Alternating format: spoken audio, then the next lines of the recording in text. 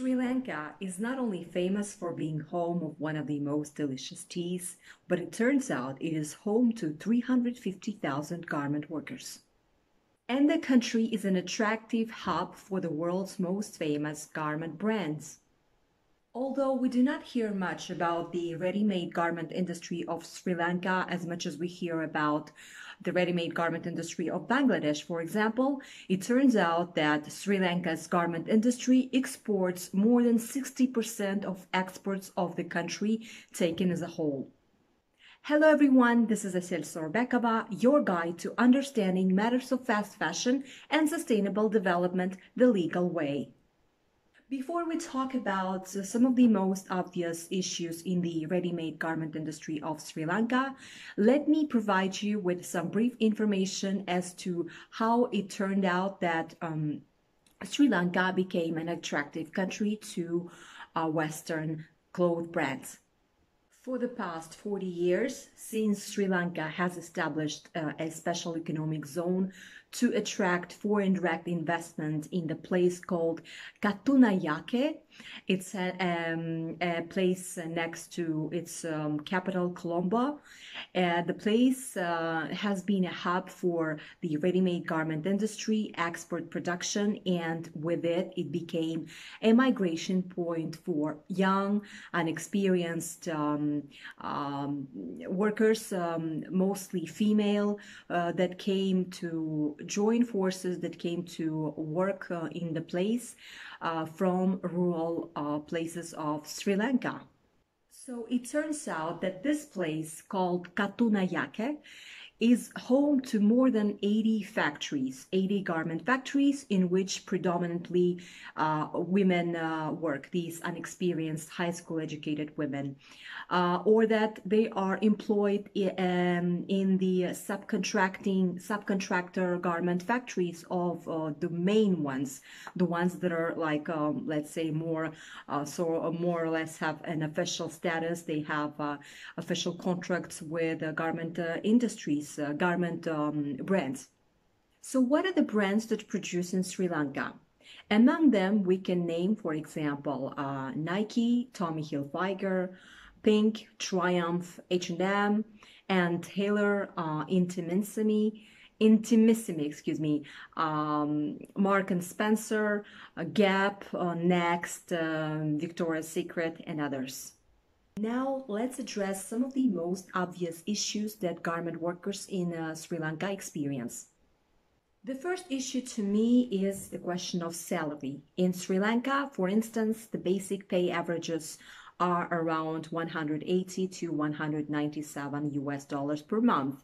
Yet workers would require around 481, let's say 500 US dollars per month to support their families.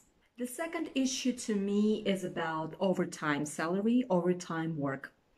It turns out that even if they do overtime, garment workers in Sri Lanka can only earn 280 US dollars, whereas we said that in order to, support one's family, one would need around 481, 500 US dollars per month. So that actually says that even by working, making overtime and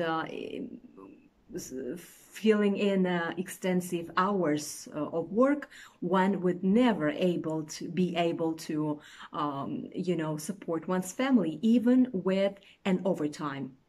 As a proof, for example, let me read an excerpt from an article of the website called APPARELresources.com, which writes that the apparel workers in Sri Lanka recently staged a protest against fast fashion giant H&M, demanding for better working conditions and living wages. The workers were protesting against the Hidaramani factory in Sri Lanka for failing to provide living wages to its workers. The factory produces for H&M.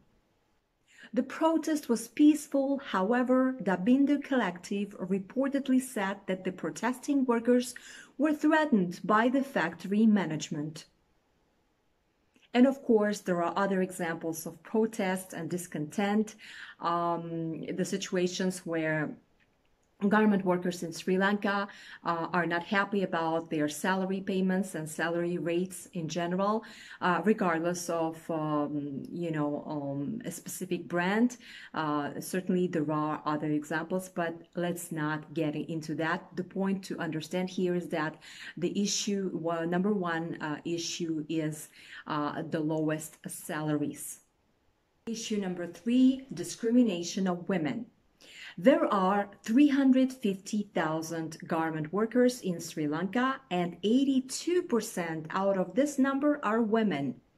Women face gender-based abuses, assault, and difficulties, and are vulnerable both in garment factories and off their working time, for example, in rented homes where they live. Issue number four for me seems to be occupational safety and health and poor working conditions. Sri Lankan garment workers miss their coffee breaks and don't even drink water in order to not waste time going to the restroom, because they are under pressure to finish the workload, to finish the number of pieces they are required to submit, to give to return at the end of their workload. This reminded me of a scene in the movie The Pursuit of Happiness with Will Smith, in which he was working when he was working at the office by making calls to clients and stuff, and when he avoided specifically and on purpose to drink water because this would save him time in order to make as many calls as he could required from him, and to finish his shift by, if I'm not mistaken, by 3 a.m. or something. So clearly the man was under pressure. So I'm giving you this example from this movie in order to for you to visualize what it means to not drink water while you're working up to 10, 12, 14 hours a day, and in order to maximize your working capacity, in order to be able to finish the workload that was required from you, which is clearly unrealistic. But these workers, they sacrifice their health in order to be able to earn the money to be able to survive.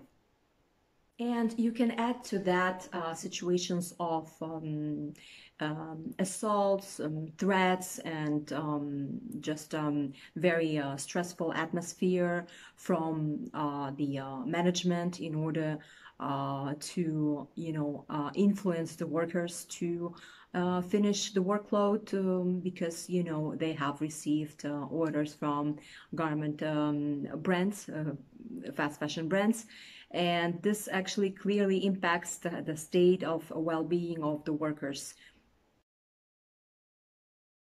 When I was a child, I used to see TV commercials on Sri Lankan teas on which happy and content and these beautiful women in saris would be picking teas on tea plantations.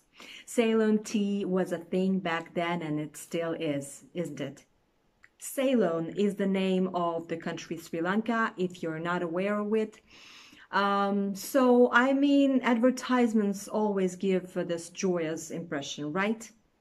And what I'm encountering these days in various websites and on YouTube even, and this is actually in part because of the cookies, and just if once you open a website, then the next time these cookies will follow you and you will see an ad of an apparel brand. So just to say that currently, these brands are making advertisements about as to how their clothes have been made from recycled materials and how they are very conscious, and how these clothes, take into consideration the environment. In French, they call it éco-responsable, ecologically responsible, if that would be a right translation.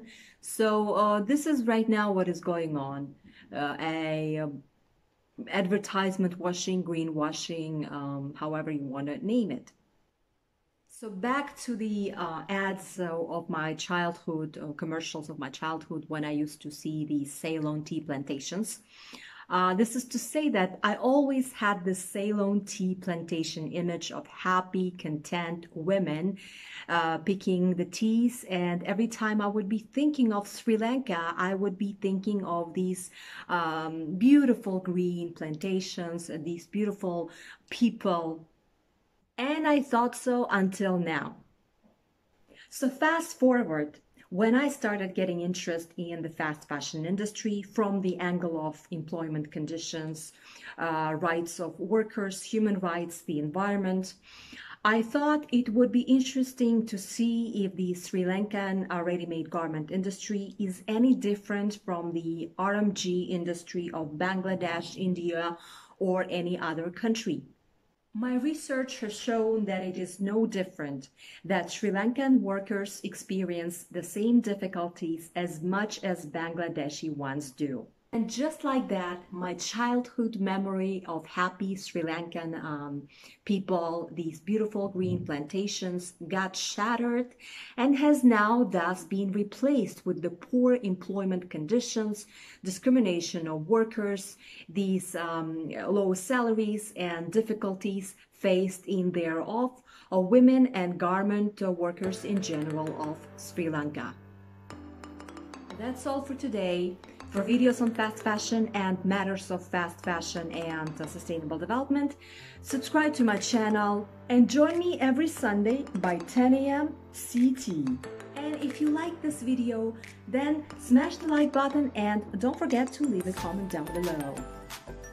Thank you for watching, take care, and see you next Sunday. Bye!